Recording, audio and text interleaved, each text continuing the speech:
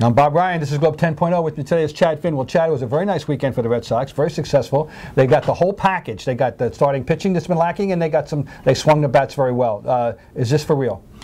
I thought it was for real when they went 6-1 on that road trip before. I don't know. Minnesota was the kickoff. It was. Cleveland's a little better than that, at least. So yeah, 3 out of 4 first place Indians. That's right. Such as it is. I'm not buying anything with this team until we see it over a longer stretch. No, but at least the formula was there. You know, let's get serious.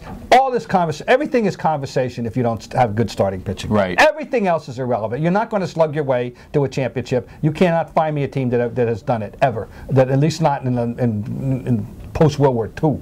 I can't think of anybody. And don't give me the Pirates. They had some pitching, too, back in '71, that lumber company. So anyway, the pitching has settled in at the bottom of the rotation. It's the bottom of the rotation that won these 3 games, right? So we need the top of the rotation to start pitching the way it's capable of doing. But it's going to start with that. It does. You got Beckett and Lester coming around. A little bit of heat on Beckett lately from what we understand. You think so?